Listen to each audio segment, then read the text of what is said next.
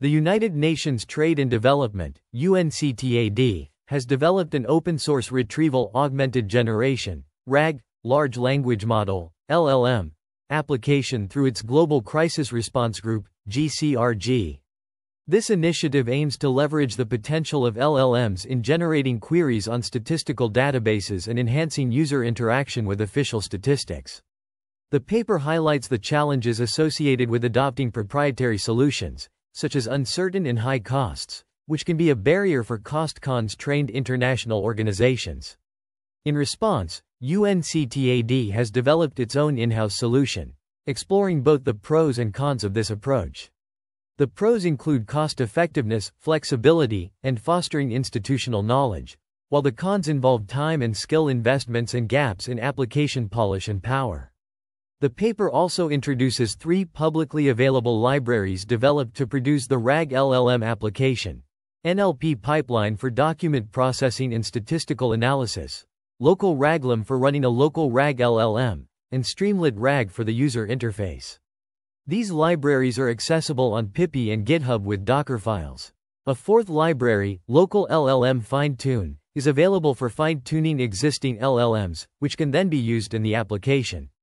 The paper concludes by emphasizing the importance of leveraging AI and LLMs in official statistics and international organizations, despite the challenges and complexities involved. It highlights the potential benefits of developing in-house solutions and contributing to the development of open-source tools, fostering collaboration and innovation in the field of AI and statistics. Daniel Hopp, a prominent figure in the field of artificial intelligence and machine learning, has made significant contributions to the development of various algorithms and models that have reshaped our understanding of these fields. His research has primarily focused on enhancing the efficiency and accuracy of machine learning models, particularly in areas such as natural language processing and deep learning. One of the most notable contributions by Hopp is his development of the deep reinforcement learning algorithm, which revolutionized the way researchers approach complex decision-making problems in AI. This algorithm allows machines to learn from their environment and make decisions based on rewards or penalties, leading to significant improvements in autonomous systems and robotics. In addition to his work on deep reinforcement learning, Hopp has also made substantial contributions to the area of natural language processing. His research on language models and their applications has led to the creation of more efficient and accurate models for text analysis and generation. These models have been widely used in various applications, including language translation, sentiment analysis, and text summarization. Hopp's research has also extended to the field of ethics in AI, where he has explored the implications of developing increasingly sophisticated AI systems. He has emphasized the importance of ensuring that AI systems are designed with ethical considerations in mind, particularly in terms of fairness, transparency, and accountability. This paper provides a comprehensive overview of Hopp's contributions to the field of AI and machine learning, highlighting his impact on various subfields and applications. It serves as a testament to his dedication to advancing our understanding of AI and its potential to shape the future of technology and society. The advent of ChatGPT's GPT 3.5 model in November 2022 has sparked widespread interest in generative AI, with large language models, LLMs, being a crucial component of this technology. LLMs are artificial neural networks trained on vast amounts of natural language text, enabling them to predict the next word or series of words based on prior context. This capability has led to their integration into various applications, including Retrieval Augmented Generation, RAG, which allows LLMs to incorporate new information from external sources, thereby enhancing their utility and relevance. The potential benefits of LLMs, particularly when augmented with RAG, are multifaceted. For instance, they can be employed to query a collection of trusted research on a topic, synthesizing the information and presenting it at a desired knowledge level. This can facilitate the creation of non-technical summaries and explanations of technical topics. Additionally, LLMs can be used to query up-to-date code documentation, providing assistance with coding for less popular programming languages or libraries, which is particularly relevant for national statistical offices, NSOs. Furthermore, LLMs can be utilized to query meeting notes, field reports, or other confidential administrative documents, generating draft summaries that can be used to speed up the work of drafters or even replace manual summarization. Another application is querying against an organization's reports to generate insights and drafting help in the style of the organization, while also retrieving relevant passages and ensuring institutional consistency on certain topics. This can be achieved in a more flexible and robust manner than simple keyword search. The examples presented demonstrate the vast potential of LLMs and RAG in enhancing productivity, accessibility, and consistency in various domains. The potential of using a large language model, LLM, aware of an organization's specific body of work or domain is discussed. This allows users to query a statistical database using natural language, making data access easier. The current landscape includes offerings from tech companies like Google and Microsoft, as well as open-source LLMs produced by these companies and other organizations. The paper then delves into UNCTAD and Development's UNCTAD journey in navigating this field, focusing on their development of a completely open-source, custom LLM application in-house. The section on RAG explains its importance in addressing the acute shortcoming of LLM's architecture, which ignores information outside their initial training data. It highlights the need for continuous retraining, noting the high computing power and cost required, making it infeasible. The text also explores the open and closed-source LLM landscapes, evaluating their pros and cons in the context of national statistics offices, NSOs, and international organizations. It details UNCTAD's work, experiences, and open-source libraries, while examining future areas of improvement and work. In the realm of large language models, LLMs, a significant challenge lies in their propensity to hallucinate and the limitations imposed by their context windows. Hallucinations occur when LLMs generate plausible responses that lack factual accuracy, particularly when queried about information outside their training data. A potential solution to this issue involves providing new information alongside the prompt within the model's context window. However, the size of this window varies across LLMs and can be a limiting factor, especially for large knowledge bases or datasets. To address these limitations, one approach is chunking and embedding. This method involves splitting documents or large corpora of text into smaller chunks, possibly enriched with metadata, and then converting these chunks into abstracted numerical vectors or embeddings.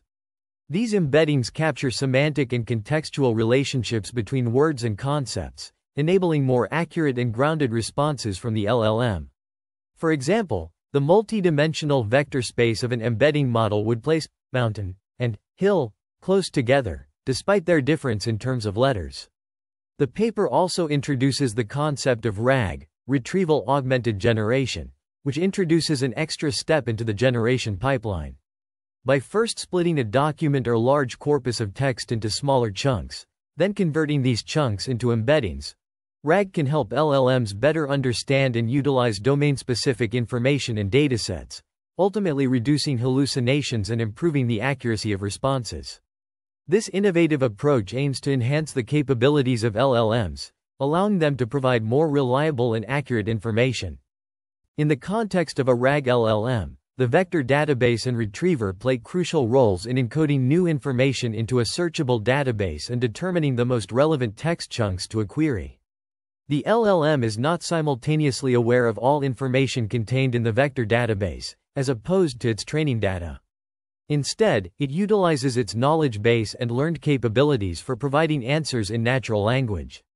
New text chunks retrieved from the vector database are passed alongside the query to the context, making the embedding model, vector database, and retriever substantial components in the performance of a RAG LLM. The field of RAG LLMs is rapidly evolving, with new companies and products emerging and disappearing frequently. Currently, proprietary offerings for adopting a RAG LLM include options such as Microsoft's Copilot Pro, which costs $30 per user per month for businesses and can access documents stored in SharePoint. There are numerous products, companies, APIs, and libraries available for each component of a RAG LLM, including the embedding model. Implementing a Retrieval Augmented Generation, RAG, large language model, LLM, requires integrating multiple components, including the embedding model, vector database, and LLM itself. These components can be sourced from various providers, such as OpenAI, Pinecone, and Elasticsearch, which may necessitate coding and incur significant costs. Alternative options include user-friendly applications built on top of these APIs and services, offered by smaller companies, but this approach can lead to multiple cost-producing touchpoints. In contrast, the open-source landscape offers a range of free software solutions for building a RAG LLM. For instance, Hugging Face provides dozens of embedding models tuned for various use cases, while pgvector and ChromaDB offer open-source vector database solutions. Hundreds of LLMs are also available on Hugging Face. Frameworks like Flask and FastAPI can be used to create RESTful APIs, and front-end options include Streamlit and Gradio. Notable libraries for creating the final RAG pipeline include LangChain and Llama Index. One of the primary advantages of in-house development is cost-effectiveness. The cost of an in-house application is limited to the salary of the development staff and the cost of the machines where it is run, which can be either a one-time fixed cost or an ongoing service fee. This approach avoids the uncertain pricing environment of managed solutions, where costs can increase significantly with usage and user growth. For example, ChatGPT's estimated daily expenditure of $700,000 in 2023 directly correlates with usage and user growth, highlighting the cost benefits of in-house development. The implementation of AI solutions in RAG workflows faces challenges related to cost and flexibility. A key issue is the lack of a proven, long-lasting, profitable, and sustainable pricing model in the AI space, which introduces risks such as dependency on certain services that may experience large cost increases. Per-user pricing models, like Microsoft Copilot Pro, can be costly for large organizations. In contrast, hosting an application on a GPU-enabled Azure cloud machine supporting unlimited concurrent users is more cost-effective, with lower operating costs and greater flexibility. The institutional burden of getting new cost streams approved at large international organizations or NSOs can hinder the adoption of paid solutions. Relying on free, open-source software allows for development to be unconstrained by resources or bureaucracy, enabling the incorporation of the latest developments as they are released. This approach also provides greater flexibility in terms of features, as an in-house solution can be extended and improved on demand. For instance, Google's Gemini has been updated to introduce stronger censorship, illustrating the potential for closed-source offerings to be subject to change without input or agreement.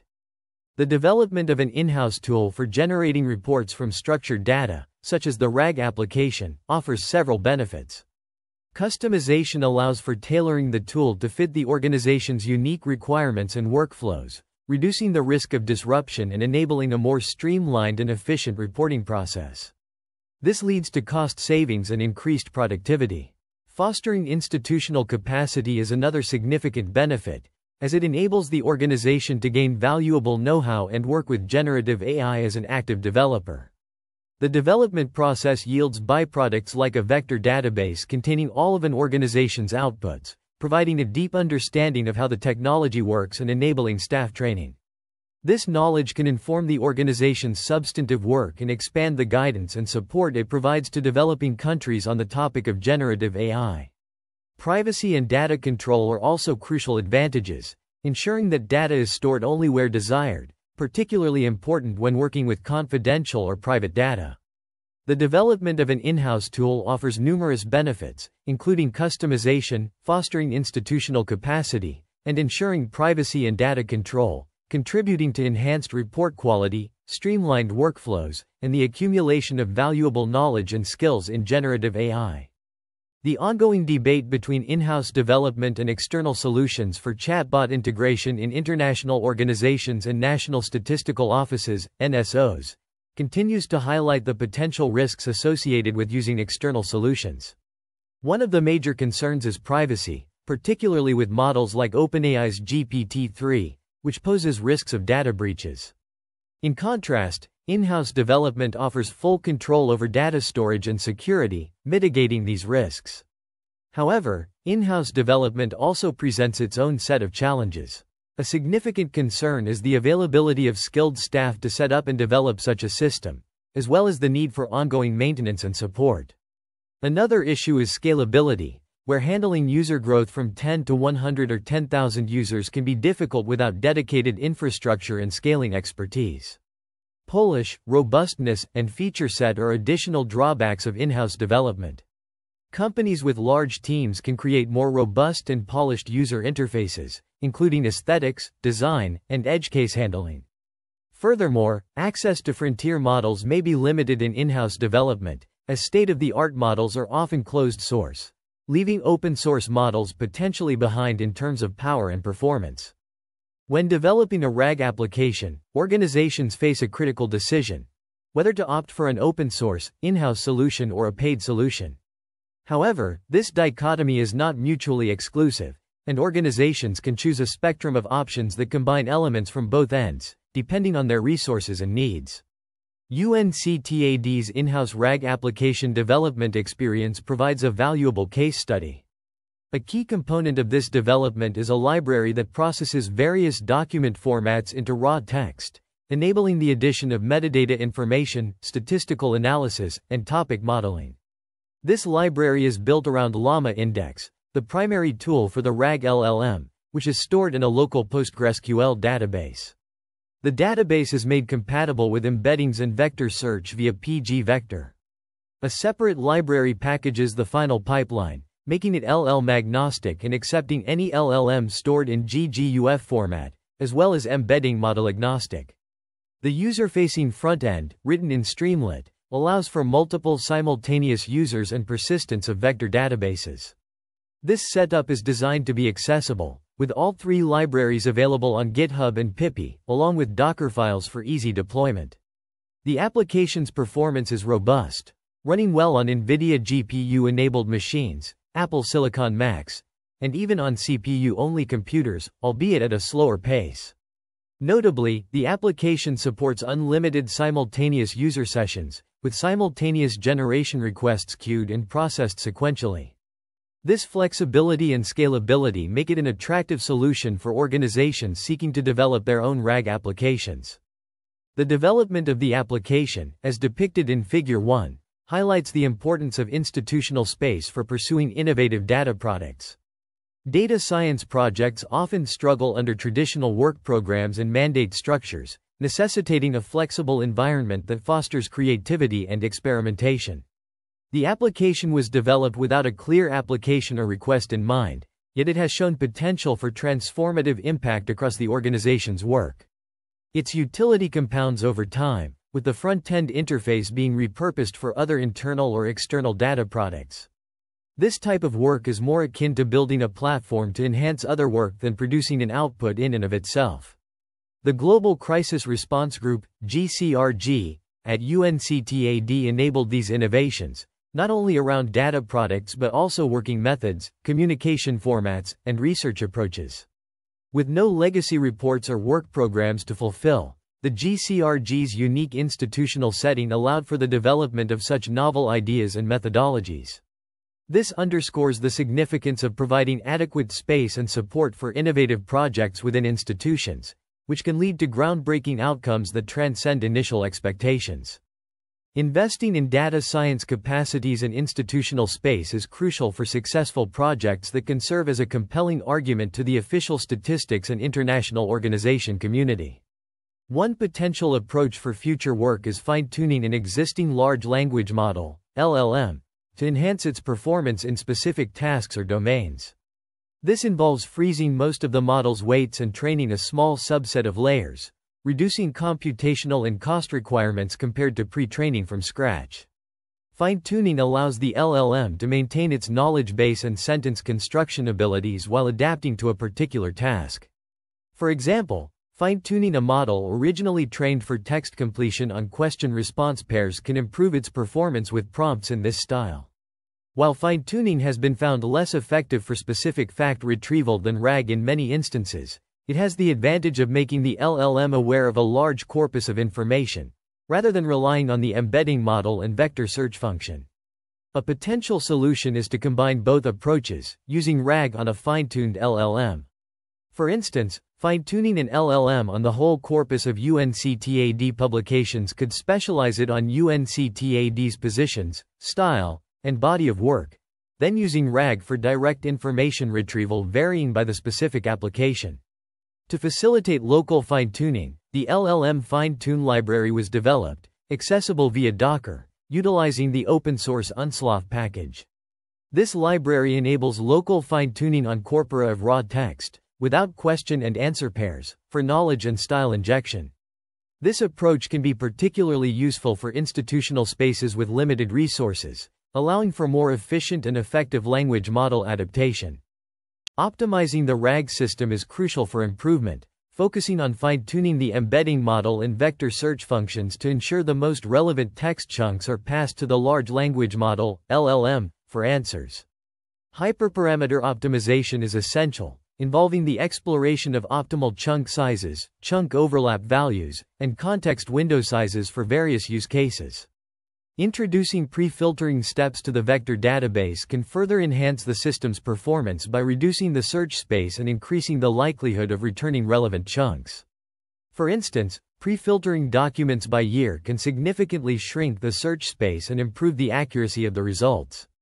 The rollout, adoption, and training of LLMs are critical steps, particularly due to their natural language responses, which can appear omniscient and confident. Educating users about the limitations and validation guidelines of LLMs is essential to prevent hallucinations and incorrect information from entering official reports. The RAG system's design, which returns both the actual texts and metadata, facilitates the verification of LLM responses and detection of hallucinations. Generative AI offers significant promise for national statistical offices, NSOs, and international organizations, providing an opportunity to exercise agency and develop customized solutions that cater to their specific needs. UNCTAD's experience demonstrates that investing in data science capacity and institutional space can lead to the development of generative AI applications entirely in-house and at no cost. By leveraging open-source resources and communities, NSOs and international organizations can harness the potential of generative AI to drive innovation and improvement. The developed infrastructure and acquired institutional knowledge offer flexibility and potential for future directions. The current setup can be adapted to incorporate paid components or transition to a fully managed solution, such as replacing the local open-source language model with an OpenAI API call. This would eliminate the need for GPU-equipped machine hosting, address scalability issues, and provide access to frontier models without incurring costs for the vector database or embedding model. The in-house skill development enables flexibility in solution choice, allowing for adaptability in response to changing requirements. By sharing UNCTAD's experience and contributing to the open-source community around generative AI, the authors aim to lower the barrier to entry for national statistical offices and international organizations in developing their own solutions. This highlights the importance of collaboration and knowledge sharing in advancing AI technology adoption within these organizations. The project serves as a case study on leveraging cutting-edge AI technologies to improve document similarity analysis at minimal cost. By demonstrating the feasibility of this approach, the authors hope to inspire other organizations to explore similar methods, ultimately enhancing the efficiency and effectiveness of their operations.